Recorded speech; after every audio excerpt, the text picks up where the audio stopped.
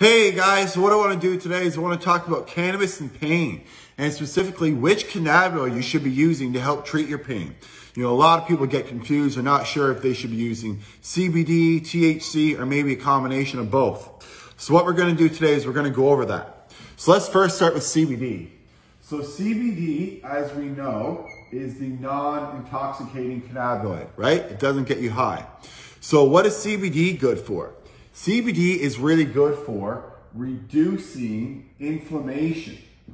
So say if you have arthritis or you have some type of repetitive injury, like you work in a factory or something like that, you know, using CBD can really help treat those injuries because it's going to reduce that inflammation.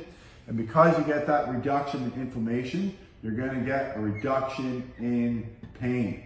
So again, you know, CBD is great for things like arthritis, you know, anything where there's a lot of inflammation going on. And just as a side note, anything with itis in it always indicates inflammation. So arthritis is going to generate a lot of inflammation. So let's talk about the other cannabinoid that's really good for pain though. So what about THC? Is that good for pain? And we know that it is.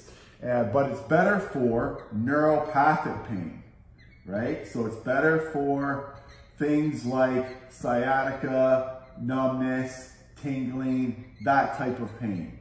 So that's where THC produces its best effect, is patients with neuropathic pain.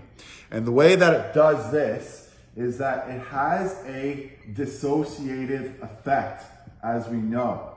So why is this dissociative effect important?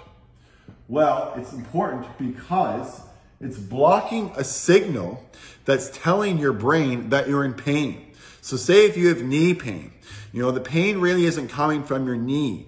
The pain is coming from your brain because what's happening is you're getting, you know, some signals in your knee that's just being traveled up to your brain that's telling you that you're in pain. And THC can actually block those signals. So that's why THC can be so effective for neuropathic pain.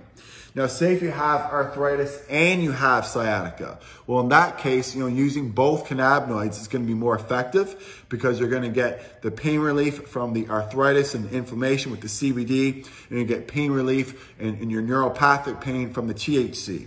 So that's the best way to use cannabis to help treat pain. So I really hope that you enjoyed this video, guys. If you have any questions or comments, please leave them below. And as always, I'll be back again soon.